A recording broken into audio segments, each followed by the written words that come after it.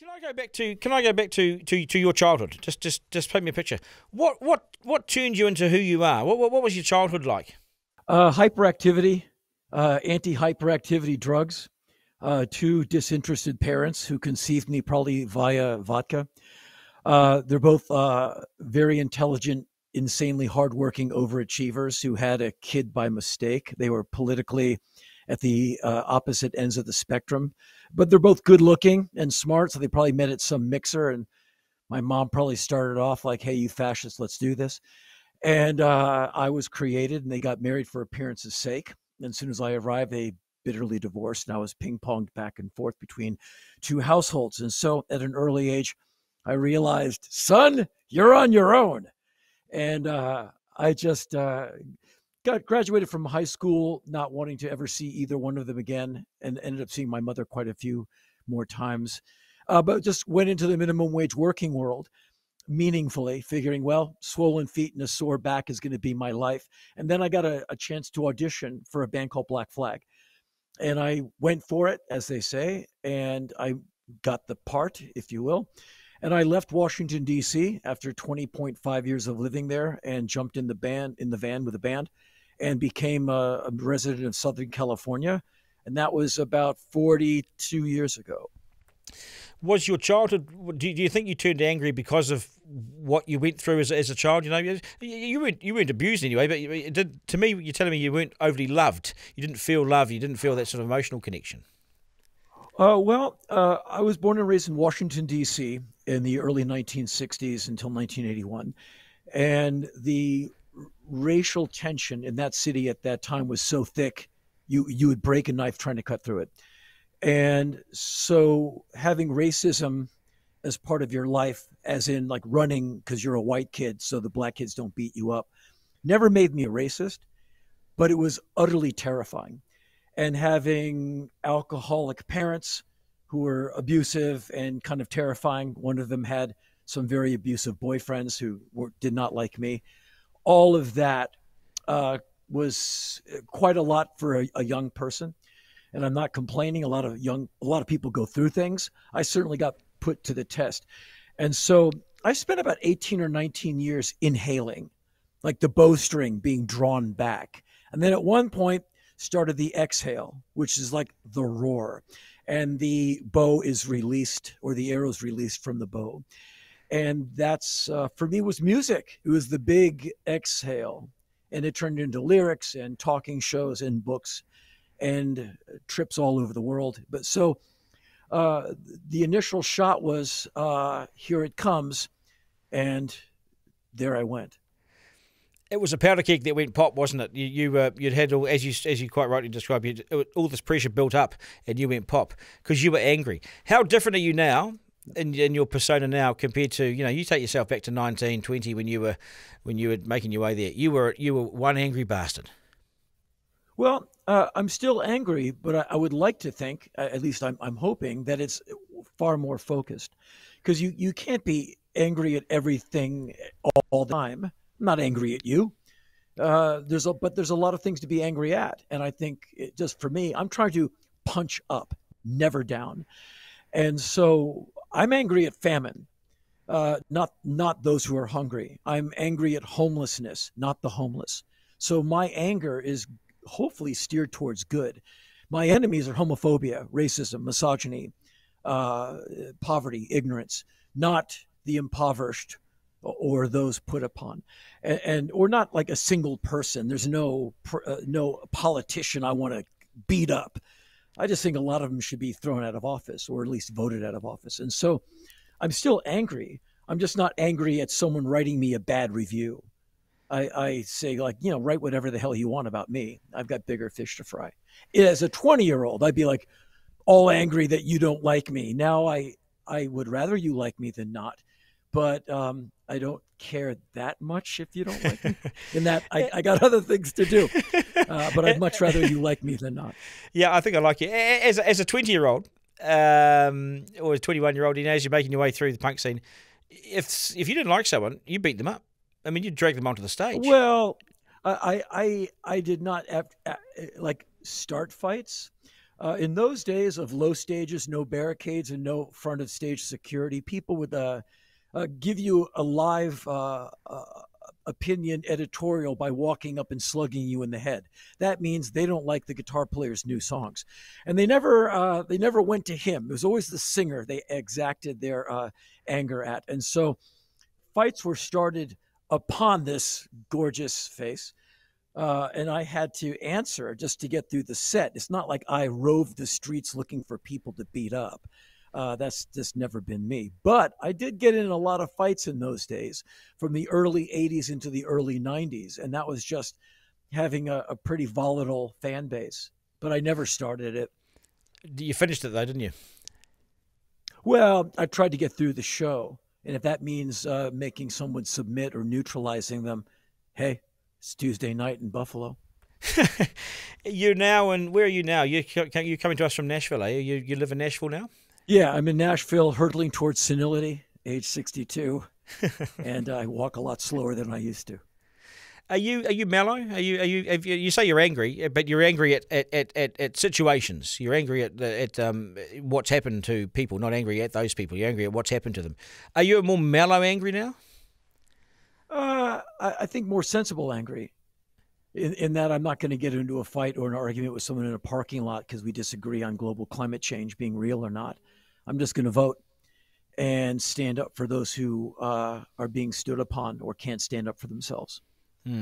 What seems to be more and more people in the world today, and I think that you'll talk about this when you come to New Zealand. What can people expect from you when you come? You were here 7 years ago, weren't you? Yep, and it's the first chance I've had to get back to New Zealand, which I've had an amazing time in my many visits to New Zealand. My tour was 2018, and sadly it did not include New Zealand. So 2016 probably would have been like around the last time I was there. This will be the first tour I've done in a whole lot of years that was not partially informed by travel. And usually, if you've ever suffered through one of my too long on stage shows, there's a big centerpiece story, and quite often it is a travel story. Antarctica, Iran, Pakistan, Afghanistan, North Korea, Central Asia, Southeast Asia, the Middle East, the African continent, all these places that I used to frequent, and then COVID. And so this is the first tour where I did not have the opportunity to travel to bring back the big story. Luckily or unluckily, enough turbulence was exacted upon me during COVID where I got a lot of crazy stories to tell, even though I didn't get a chance to leave Los Angeles very much.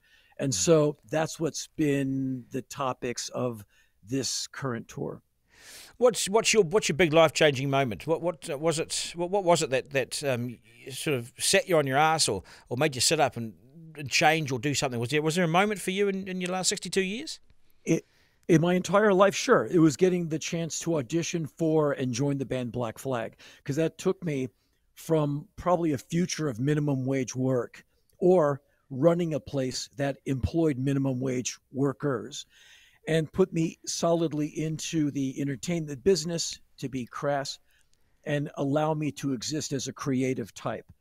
And which has led to a bunch of books I've written, films I've been in, television shows, millions of records sold, thousands of shows all over the world, traveling to about 90 countries, et cetera, et cetera. Otherwise, I was a guy with an apron on slinging ice cream at an ice cream store. So the big turn in my life was getting the chance to be in that band and what I did with it going forward. It seems to me, and just listening to you and listening to what you've said in the past, and I think you said something along the lines of, I've done okay for someone who couldn't sing a note and couldn't act. I think I've heard you say that before. Now, I reckon you're too hard on yourself. To me, it's almost like you don't believe in your talent. You don't believe in yourself. And I wonder where that came from. In order to do better, if I have any sense of confidence, I think I won't see the school bus that might run me over. And so I try to exist with zero pride and a zero sense of confidence. All I can do is what I can do every single day. So I think that leads me to an idea that I must constantly prove myself, not by trying to get over on you or anybody else, but it puts me in the gym 6 nights a week, 1 meal a day, and striving ever forward. And so I write a book. I've written a bunch. I get the book back from the printer. I look at it. I go, okay, I found a typo. Improve it next, and then like got to write the next one. And so I finish the show. I take about a minute to go, okay, I did that, and then I'm like, okay, I got another show tomorrow. And so I don't dwell in applause. I don't bask in any kind of imagined light. I just get on to the next thing. And never once do I think I got this. I think I better get it right. And so I live to serve my audience, and I live to meet that expectation as best I can. So I'm not exactly a nervous person, but I'm always kind of have my feet on the starting blocks, or I'm executing the work that I've promised that I would do. I reckon it's interesting you say this.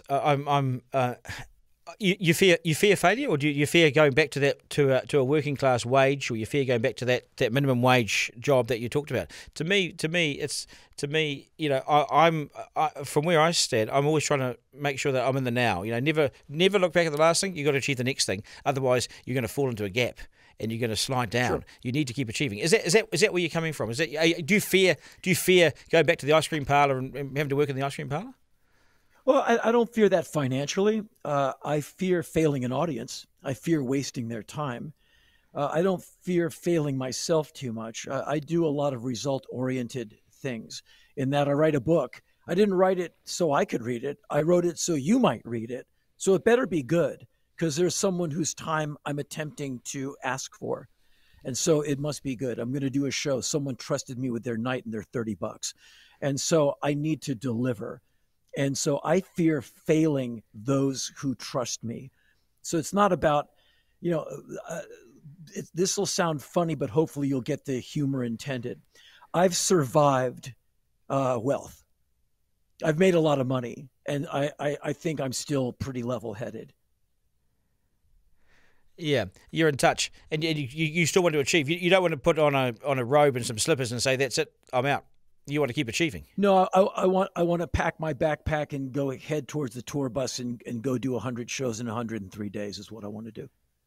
So what are we gonna? What will we hear? What will New Zealanders hear when you come here shortly? What will we get from you? Because you want to tell us something. You want to leave us with something. What are you going to leave us with? Well, I've got a lot of stories that hopefully there's things in them that you can take away, but the overall takeaway is this century has to end better than it began. And I'm not trying to be over serious or stentorian. It has to end better than it began. And I think that you and I and anyone that in earshot is part of that. And that means eradicating homophobia, racism, and misogyny, and striving for equality. And standing up for those, as I said before, who can't stand up for themselves or are being run over. And if you're not going to do it, then who? And so be cool is not a directive. It's an elective. Like you're going to be cool or you won't. I can't make you. I can't make you do anything. And there's nothing that you can put into law to make you be an okay guy. That's you. You're going to do your thing. I just hope it's a good thing because eventually we're connected either by water or air or other resources. And the time is now. And so that's a pretty serious thing to say, and I don't try to make the shows too serious, but the overall takeaway is this is it, and we are the ones who are going to change it. The history books are going to be full of what we got right or what we got wrong. When you look at the stuff that you worry about, and I've run talkback shows before, and I would get homophobes calling in, or I'd get people clearly racist ringing in, and apart from having no time for it like you, I'd question them, and I'd try and search for what their problem is with it. Can you argue with someone who's homophobic? What do you tell them? How do you turn them around? How do you change them? Well, I think I'm over 60 years of age and a grown man, and not many of my opinions can you change. And one of the things I've been talking about on this tour is there's a lot of people who are unreachable, and you're just going to have to wait for generational change. In that, you're going to have to wait for old people like me and Joe Biden to finally toddle off the coil, because you're not changing my mind on pretty much anything. And so those people, some people cannot be argued with. But, a lot of those kind of hatreds and bigotries come from damage that was done to somebody. Like, why does someone hate gay people? Because he mistakes a gay person for a pedophile. and that person was acted out upon as a child. And maybe that person is lumped in homosexual people with pedophilic people. And that person, their trauma is real. The anger is real. However, it is misdirected.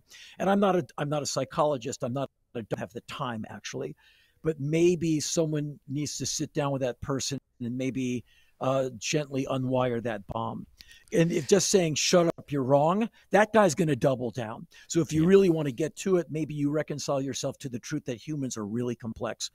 And maybe we're not immune to abuse, and we carry trauma like an elephant apparently carries memory. And maybe if we were not so abusive to each other on such a regular basis, so gratuitously, like via the internet, like just ganging up on people, maybe you would not in 30 years' time see, well, in my country, more mass casualty events than days of the year. And that's how the United States rung in 2023. And I think it comes down to a lot of people have been wounded because humans are easy to wound no matter what your macho grandfather tells you. Are you hopeful for America? I mean, Donald Trump's back on the scene. He wants to become the president again. Are you hopeful for where America is right now? Hopeful for where it's going to be, absolutely, because young people are the ones who carry my optimism for me. I meet a lot of them, and I ask them, "Where are you at with this, this, and this?" They say, "Are you kidding? Like, we're not taking it. We're not." And I'm a lot like I'm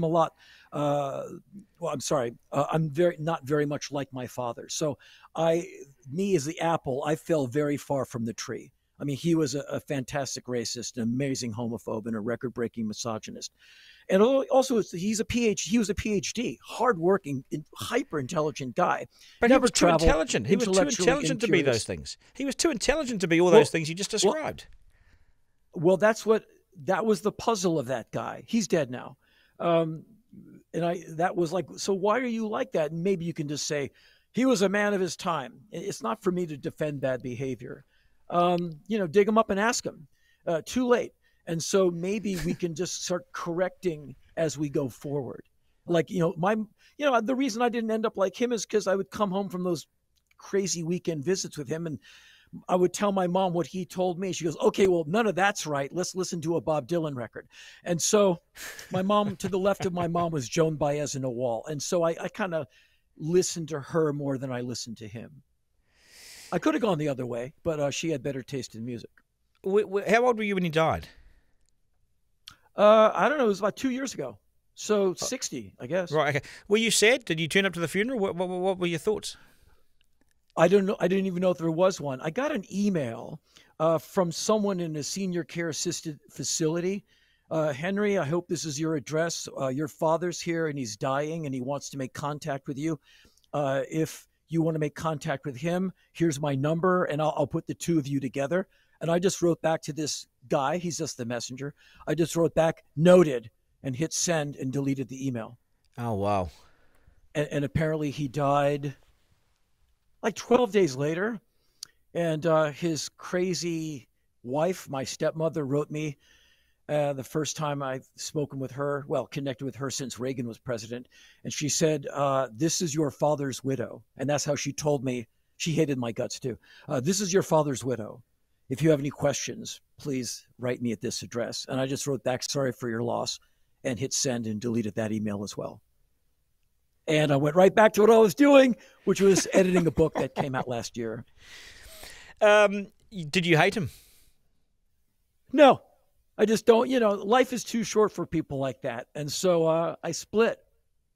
I last time I saw him was the night of my 18th birthday. And he took me out for a steak dinner. And I thought about him as I'm looking at him, as I'm eating this piece of red meat. And I thought, I never have to see or talk to you again. I'm an adult. And I never did see him again. What was that comment that he said to you? I hope I get this right, but was it never go for pussy with hair shorter than you? Was that your father? I'm glad you said it, so I didn't have to. Yeah. Well, it's a podcast. You can say these things, huh? Well, I just never want to have. I did say it. No, that is true. But the one of the many problems with that statement is he said that to me when I was about 8 or 9 years of age. Yes. And that's a lot of adult gear for a little kid, because then you have to go back to the apartment and ask mom what that means. And that's when you're relegated to your room for 17 years. And so there's a lot of really rough information that was coming down the pike. I could talk to you for days because I find you so interesting and fascinating with great stories. Just one final question: would you go back into music? Would you go back into a band? Do you want to? Oh no. I do. I try to be as decisive with things as possible. About 128 years ago, I woke up. I was living in Hollywood, and I woke up and I went, "Wow, I'm out of lyrics." And I thought it through. I'm like, "Yep, I'm done." And I called my manager at the time. I said, "I'm done with music," and he was really enjoying 10% of that action. And in one phone call, I said, "I'm done," and I didn't go back because I didn't. If I don't think lyrically, then if I can't write a new record, then I just turn into an old hits machine. And let me let you in on a big secret about me. I don't have any hits. And so I don't want to be like some wounded, aging jukebox singing a young man's music. So I abruptly stopped, and I have never thought about it again. Hey, you're a fine man, and I appreciate your time and really admire what you do. You're amazing. Okay. Thanks. Take care. See ya. Take care. Bye-bye. Thank you. Bye.